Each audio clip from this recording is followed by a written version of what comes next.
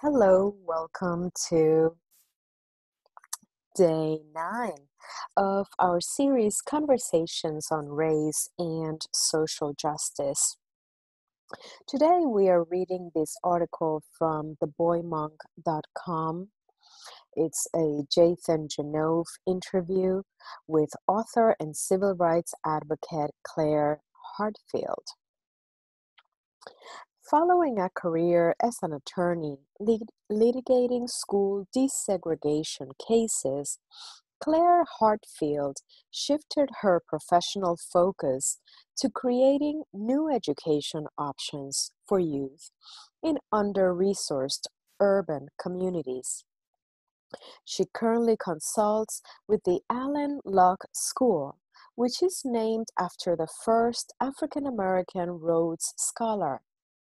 Located in East Garfield Park on the west side of Chicago, the school provides local children with a broad liberal arts education, including technology, music, and the arts. The school's mission is to provide kids with a world-class education, giving them the tools to achieve success in a global society.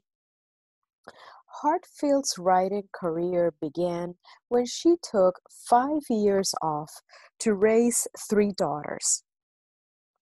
She enjoyed reading to them so much, but saw that there were some stories not being told.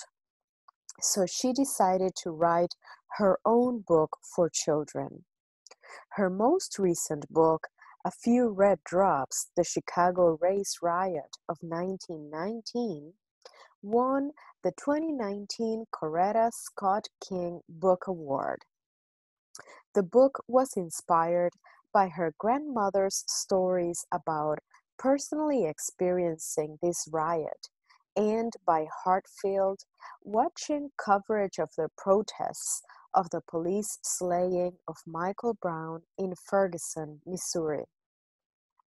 Given the choice of anyone, whom would you want as a dinner guest and what would you talk about? There are 3. Nelson Mandela. For most of his life, he was persecuted and suffered horribly, and yet upon release from prison, he led his country toward reconciliation. I would ask how he managed to not become bitter and to remain spiritual and focused on healing a nation. Mikhail Baryshnikov. Before law school, my vocation was dancing. I was in awe of Baryshnikov. When he was with the New York American Ballet Theater, I used to wait outside the stage door for an opportunity to chat with him. He was not just an extraordinary dancer, he was a creative genius. I would love to ask him about his creative process and his vision for dance as a medium for expression that impacts the world. Hillary Clinton. I am a big admirer of hers. She's incredibly smart and one of the most dedicated public servants we have had. Yet, she has trouble connecting with people and so has not been given the credit she deserves and instead has suffered unfair and misplaced criticism. I would love to hear how she has dealt with overcoming the obstacles to achieving her goals, and I would want to know her next steps. What's something in your life for which you are grateful? The people in my life. This includes my family, not just nuclear but extended. We are very nurturing of each other, and fun too. My friend group is smaller than some, but it's deep and rich. What's a treasured memory? When I was a little girl, my mother would take me to downtown Chicago. I was just learning to read and was fascinated with street signs and would ask her about them. The vast majority of streets were named after white men. I did not wonder why there were no women or people of color. I just accepted that these were our leaders. In the past couple of years, a controversy arose over a downtown street named after Italo Balbo, a fascist, anti-Semite, and right-hand man to Mussolini. Various suggestions have been made for names to replace him. As part of my book research, I learned a lot about one of Chicago's great leaders, Ida Wells. Ida was born a slave and later became a pioneering journalist chronicling lynchings in the South. She also worked tirelessly for women's rights and to build important institutions in Chicago's Black community. The opportunity to work for a center city street named after a Black woman leader was exciting. Following a somewhat torturous journey through Chicago politics, we prevailed. I was there for the unveiling. Now, when I take the bus downtown, I smile every time I hear the announcement, "Next stop, Ida Wells Drive." What's an embarrassing moment in your life you are willing to share? I have an overpowering fear of not remembering people's names. I will be at a social gathering and recognize someone I have talked with many times, but fear creeps over me. What if I say his name wrong? What if I have mixed her name up with someone else's? I end up psyching myself out.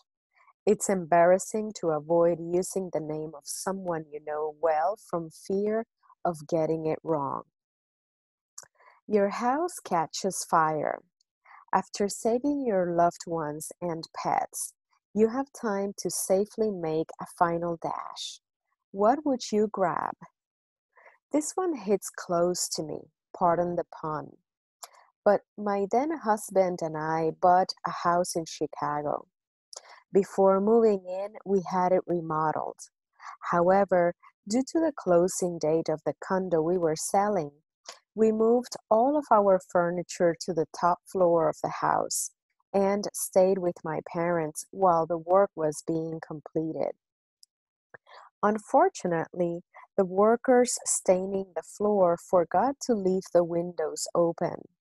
The house got hot, the floor combusted, and the furnace blew up. All of our possessions were destroyed. This was the pre-digital age, so we lost a lot of irreplaceable photographs. Yet I remember not being overly upset about the loss of my possessions. I think it's because I have always valued people over things. However, if there's one thing I could have retrieved, it would have been a very small ceramic vase my father gave me at his 60th birthday party. I associate it with loving memories. What do you find spiritual in life? I think we have three sides: intellectual, emotional, and spiritual. I create space for spiritual life every day. Indoors, I contemplate objects or little writings placed around the house. Outside, I am 2 blocks from Lake Michigan and love taking walks along the lake. Meditation, listening to music, and dance are spiritual for me. At church, when I hear an inspiring sermon, it renews my spirit. What would the current you advise a younger you? I would tell my younger self, you may think you have figured life out, that you have got it all mapped out, but you have not. You really have no idea what the future holds. Be open to detours along the way. They can lead to the most important experiences.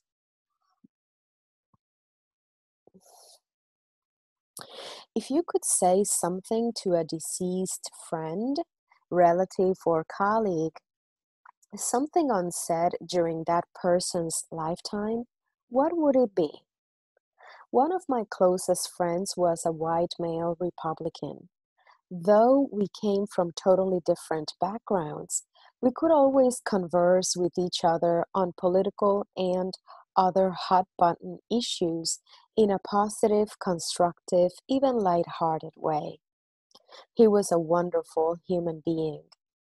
Last year, when I was out of town, I got a call saying that he had died suddenly and unexpectedly from a massive heart attack.